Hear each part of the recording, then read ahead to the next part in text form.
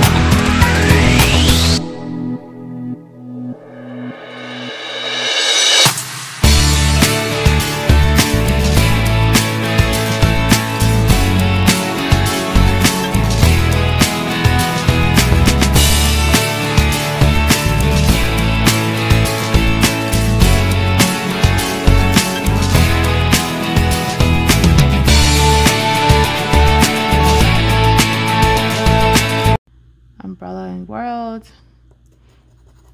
We have the harp and the watermelon.